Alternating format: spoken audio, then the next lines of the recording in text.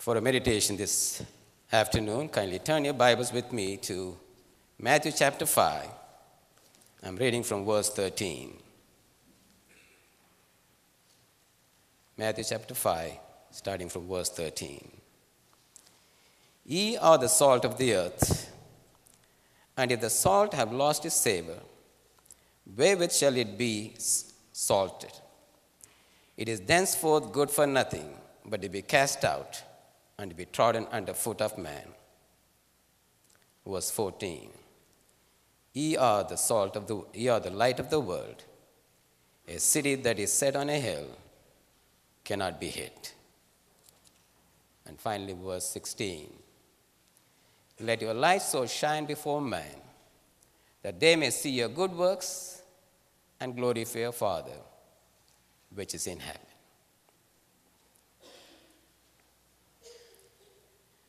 William Barclay, one of the great theologians in the modern times, tells an experience that he had as he met with a man, and they had a long conversation. The man turned to William Barclay and said, "Guess, you know what, let me share with you an experience that I had just a few days ago.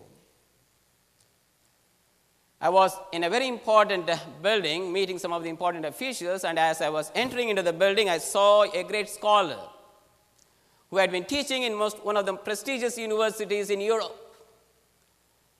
And I immediately remembered that there is a guy living on the same street that I live, and he had mentioned to me that he was a student of this great scholar. And so William Barclay says that this man turned to William Barclay and said, I went to this scholar and told him, sir, I have something to share with you. There's an young man who lives down the street, and he says he was your student. And the scholar, whose name is not mentioned in this story, says, he thought for a moment and said, well, that young man would have been present for my lecture classes, but I don't think so he was my student. Listening to this, William Barclay, commenting on it, says, there is a world of difference between listening to a lecture and being a student of a great scholar. And he draws a very great parallel. It says, in the Christian world, the supreme hypocrisy or the supreme handicap is that too many of us are followers of the Lord Jesus Christ from a distance, and very few are real disciples of the Lord Jesus Christ. Let me ask you a question at the very outset.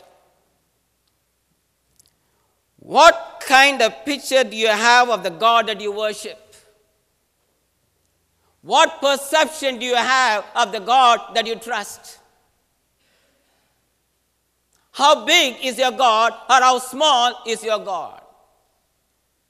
This morning, in tune with what the VBS family has been emphasizing throughout the week, to be fishers of men. This is God's call. This is God's challenge to us. But for us to be fishers of men, first of all, we got to appreciate whom we are following. We are the disciples of the Lord Jesus Christ. I cannot go and be a fisher of men if I am not, to begin with, a true disciple of the Lord Jesus Christ. It is only when I'm a true disciple of the Lord Jesus Christ then I can be very effective in being fishers of men. And so at the very outset I thought, let me present to you not what I think, not what I imagine, it is not my opinion, but what the Word of God says of the God that you and I worship. At the very outset I see that in the book of Psalms, chapter 17, verse 8, it says that you are the apple of his eyes. I want you to appreciate the God that you worship, my friends, because he looks down upon this planet Earth, on each one of us individually, and says, you are the apple of my eyes. But unfortunately, many a times, because of self-centered decisions, actions, we make our God very small and very insignificant. And what is the result of it? Our life is filled with fear and anxiety. Why? Everything revolves around us, nothing outside of us. And so there is fear, there is anxiety in your life, in what you do, in what you say, in how you go about. Not only there is fear and anxiety in your life, my friends, You become very ineffective in your witnessing. Why? Because you are fearful of rejection. Will that person listen to me? Or is he going to look at me and say, you are a very weird person. You are not with the crowd. You also are very not generous in your giving because your financial stability is centered around you. Because God is outside of your circle. Because he is too small. And so you begin to say, the Lord is too small, so I'm going to handle my own financial obligations. As such, you don't want to give out. You want to keep it because you don't know as to whether you're going to meet the demands of your home financially at the end of each month. My friends, when you begin to look down upon God as someone very small, very insignificant, your prayers are without faith. Your service is without joy. Your sacrifice is without hope. And your living is without conviction. And so you begin to just live a normal Christian life. And in the words of William Barclay, we are just followers of the Lord Jesus Christ from a distance, but not true disciples of our Lord Jesus Christ. It is such a God that tells you and me, be fishers of men. It is such a God who tells us, as I read here from Matthew chapter 5, that ye are the salt of the earth. We are supposed to lighten up, make the lives of people that we come in touch, something bright, something tasteful, because you are representing your master in your words, in your actions, and even in your thinking. And the Lord himself said, you are not only salt of the earth, he goes further and says, you are the light of the world. You are supposed to lighten up the corner that you're in. Whether you're in your workplace, in your home, in your church, in your marketplace, wherever you are. That is what God has called us to do. To be fishers of men. To be his true disciples. As it was read to us very beautifully by Shashi.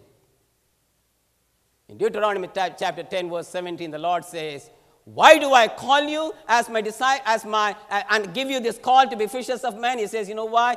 Because I'm the God of gods. I am the Lord of lords. I'm a great God. I'm a mighty God. Such is my position. Such is what I am. And when I give you this call, do not hesitate. Do not have any reservation. Do not be suspicious. Do not question, can I do this? No, because I am the mighty God, a great God. He doesn't stop right there, my friends. He goes a step further. As we read here again in Isaiah chapter 41, verse 1, he says, I am the one who created you. I am the one who formed you. I am the one who redeemed you. I am the one who called you. And I love the way he ends in that verse, Isaiah the prophet, the great messianic prophet, he says, God says, I am possession of you. In other words, you are God's possession. What a comforting thought from God's word to realize what a great and awesome God that we worship. And as such, we should not be hesitant to go around and tell the world, I have come to be an ambassador of the Lord Jesus Christ. I am a disciple of the Lord Jesus Christ. This morning for a meditation, short meditation, I want to very humbly present to you, on the authority of God's word, 3 kinds of discipleship that we find in the Christian world, including in the Adventist churches. And I want you to know that I'm not speaking to you, but I'm speaking to myself first. As I sat down and as I prayed and as I researched, as I meditated, and as I was putting my thoughts together, it drove me with great force, with great emphasis, to re-examine myself and see, am I a true disciple of the Lord Jesus Christ? And it is my prayer that as a result of our meditation this afternoon, that we will resolve in our hearts that come what may, with God's grace, with God's strength, with the help of the Holy Spirit, that we would be true disciples of the Lord Jesus Christ. And so let me get into the very first type of discipleship. Turn your Bibles to Luke chapter 8, verse 42. Luke chapter 8, verse 42. I'm going to emphasize the last part of this verse. And he says, but as he went, the people thronged him. I want to set the stage as to when this verse was uttered. Jesus Christ is on the way to Jairus' daughter to do a miracle there. But a great crowd is following the Lord Jesus Christ. And then in the great crowd, here is a woman who had a problem for the last 12 years, spent every penny that she had with no result whatsoever. And she decides in her mind, if I can only touch the hem of his garment, I'm going to be healed. With great faith, with great trust, she walks down into the crowd, crawls on the ground, not wanting to be recognized. Somehow she touches the hem of the garment, and then she is completely healed. And the Bible says there was a great crowd that thronged upon him. The first type of discipleship that we find in the world today is what I would name it as curious discipleship. People by nature, we as human by nature are curious, my friends. Those of us who drive know that anytime there's an accident, either on an ordinary road or on a highway or on a beltway, what happens? The traffic gets backed up. Not because you met with an accident, no. Somebody else had an accident and the road is blocked, or even if the cars have been moved away from the lanes, what happens? The cars begin to move slow. How far? Till that accident spot. We move very slowly there. We come there. We pause. We look to the side and want to see. Not because you want to help, just out of curiosity. What has happened? Who is involved? And then once you have seen that, you pick up your speed again. And then you begin to wonder what happened. Till now, the car was moving bumper to bumper. Right now, I'm going at 65 miles an hour. Why? Because we are so curious, so anxious just to see what has happened. That is human nature. Nothing evil about it. Nothing wrong about it. I'm just trying to acknowledge my own human nature. And more so, even in a Christian warfare, we are many a times curious. And during the time of the Lord Jesus Christ, as he walked on the dusty roads of Galilee, my friends, people were curious. They followed him wherever he went, not because they wanted to listen to him every word and believe every word. No, most of them came because they were just curious. They were looking for excitement, something that would stir them up. What is the next miracle that is he going to perform? What is the next great event that he is going to do? Is he going to raise someone from the dead? Is he going to heal a leper? Is he going to give sight to the blind? Out of curiosity, people followed. And let me go a step further. Even the Pharisees that came, although back of their mind they wanted to find fault with him, as humans, they were also curious. What is Jesus going to do next? My friends, in our encounter with the Lord Jesus Christ, it is good to be curious to begin with. But if you stop right there, your Christian journey is on a dangerous path. Here the text says, a crowd, people thronged him. A great crowd followed him. At one point, he fed 5,000 people. Not all 5,000 were the disciples of the Lord Jesus Christ. No, my friends. At another time, he fed 4,000 people. Not all of them were the disciples of the Lord Jesus Christ. Not at all. In fact, at sometimes we have seen the gospel story that Jesus had to get into the boat to speak to the people. Why? Because the crowd was just falling upon him. And so there was a great crowd, curious crowd, wanting to know what he was going to do next. But not all of them believed. And so here comes the crux of the problem with regard to the curious discipleship. It is good to be curious to begin with. But if you remain curious, your journey is on a faithful status. It is dangerous to remain a curious disciple of the Lord Jesus Christ. Why, my friends? Because curiosity does not save us. Just being curious about the right person, no question. Jesus Christ is the Son of God. No question about it. And so you become curious about it. You read all the literature you can. Read the Bible from Genesis to Revelation. But if you stop right there and not go further in your relationship with the Lord Jesus Christ, you are not a true disciple of Lord Jesus Christ. It is not true discipleship. And that brings me to the second point. The second type of discipleship that you find in the world today, in the churches all around the world, is what we call convinced discipleship. Number one, curious discipleship. Number two, convinced discipleship. I want you to turn your Bibles to Luke chapter 23.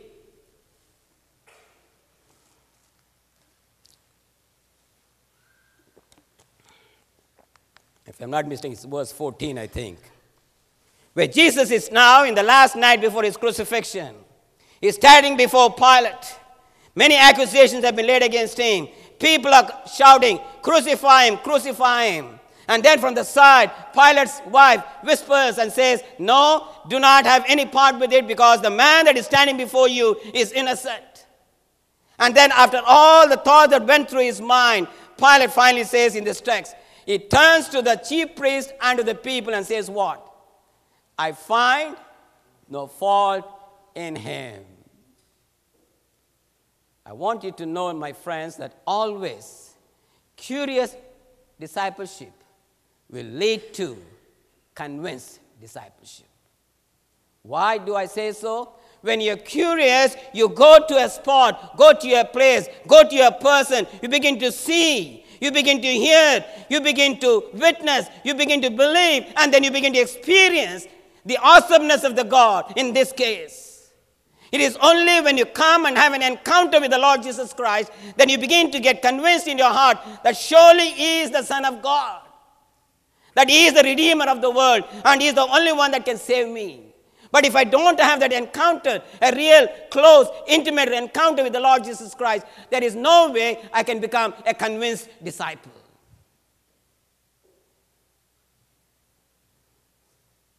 But I'm going to say this, again, on the authority of God's word. To remain a convinced disciple is not good enough.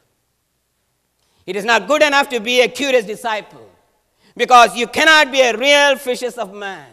You cannot be a convinced disciple because you cannot be a real fisher of man. Take the example of Pilate, my friends. He was convinced the man that is standing before him, whose future, whose life was in his hand and his decision, was convinced that surely he is more than the carpenter's son, that he is more than the son of Mary and Joseph, that he is more than an ordinary human being. He was fully convinced in his mind. Mentally, he knew exactly who he was, but he was only convinced, and he stopped with that. He was more interested in preserving his job as the governor of Judea, nothing more. And so he hands over the man into the hands of the crowd. Take the example of the rich young ruler who came to the Lord Jesus Christ. Nothing he lacked in life. He was rich, so he had all the gold and silver that he wanted. He was in his youth, so he was full of life. He was not sickly, and he was a ruler. He had the influence. What was he lacking? Nothing whatsoever. But then he comes to Jesus, and he acknowledged Jesus as someone very special. That's why I'm saying he was convinced in his mind. And so when he comes to Jesus Christ, what does he say? Good master. He recognized him as a good man. He also recognized him as a master, something that he can get out of him, and says, what must I do to be saved? And he was hoping that Jesus was going to pat him on the back. Yes, the first part of the story, he did pat him on the back when he said, go and keep the commandments. Oh Lord, I have done it all through my youth. But then Jesus looked right into the heart of this man, what was lacking deep down in his heart, and says, go and sell what you have. Give it to the poor and come and follow me. And the story ends in a very sorrowful way, because the Bible declares to me, my friends, the rich young ruler went away how? Sorrowfully. Because he just wanted to remain as being convinced disciple, nothing more. How about Agrippa, the great king?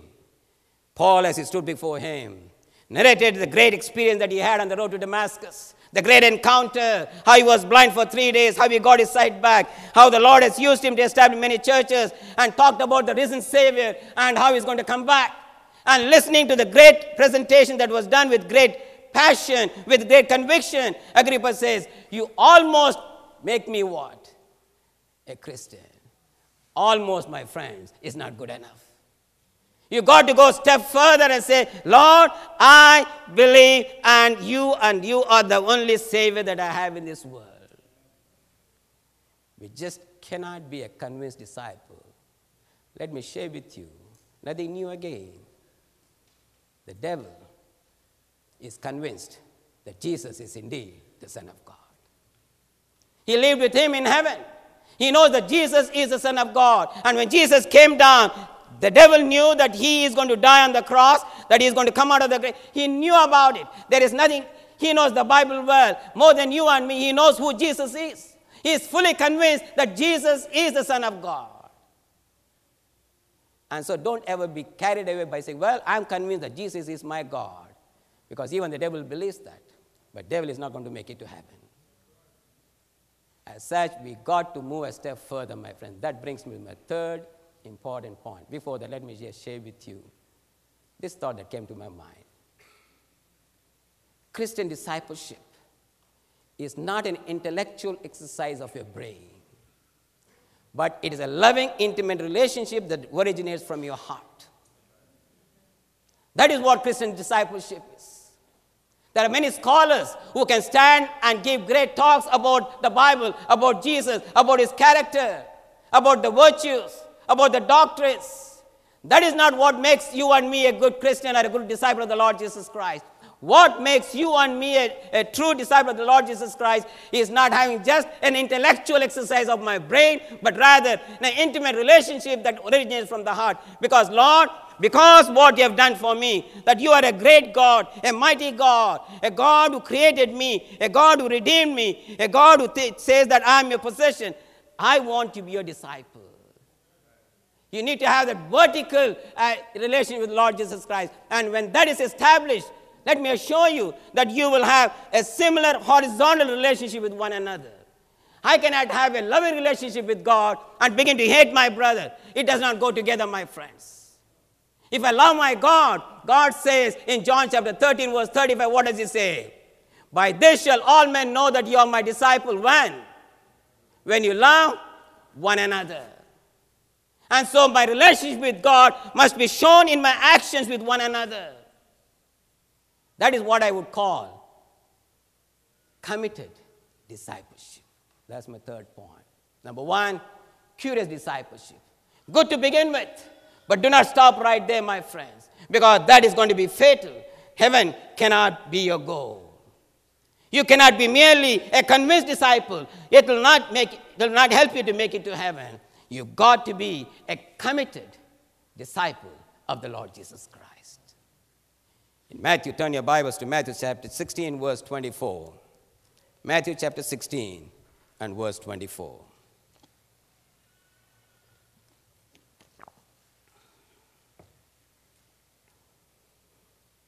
And Jesus said unto the disciples, the text says, if any man come after me, let him deny himself, take up his cross and follow me.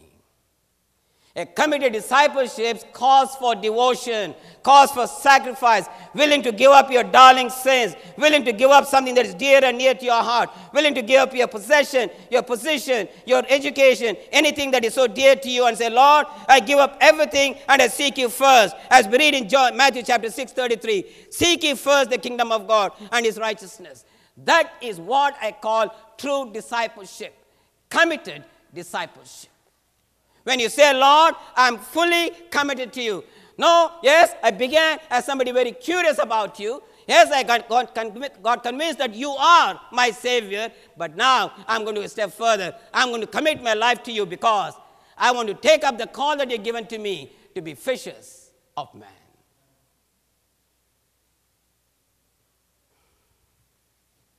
The God who looks down upon you this afternoon says in 1 Peter chapter 2, verse 9, you are a chosen generation, a royal priesthood, a holy nation, a peculiar people. As we read in Isaiah chapter 43, verse, and it says, I've called you by your name. In Isaiah chapter 44, verse 2, it says, I have formed you from your womb, and I have chosen you. In Isaiah chapter 49, verse 1, it says, I have called you from the womb. Not only did I form you from the womb, he goes a step further, he says, I have called you from the womb and I have identified your name. The most popular text that we have in the book of Romans, Romans chapter 8, verse 28, what does it say? For all things work together for good to them that love God, who are called what? According to his purposes.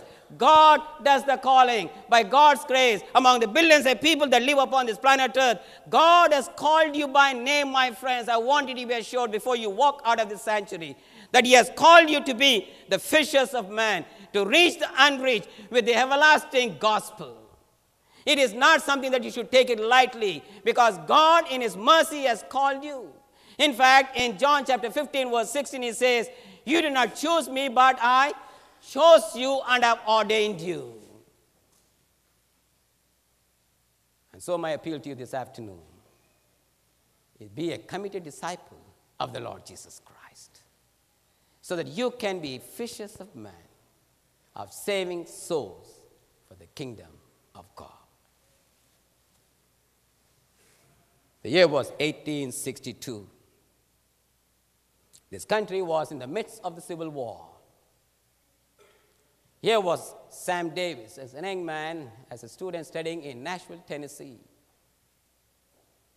But when he saw the war picking up steam, he decided to join the Confederate Army and fight against the Union Army. He proved to be a fearless soldier, but he didn't stop there. He also he excelled in being an undercover agent for the Confederate Army. But in November of 1863, he was captured and was thrown into the prison.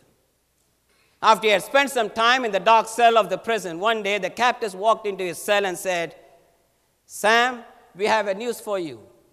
Our general says that if you can only identify the mysterious Coleman, you will be set free. Today, you will walk through this door as a free man.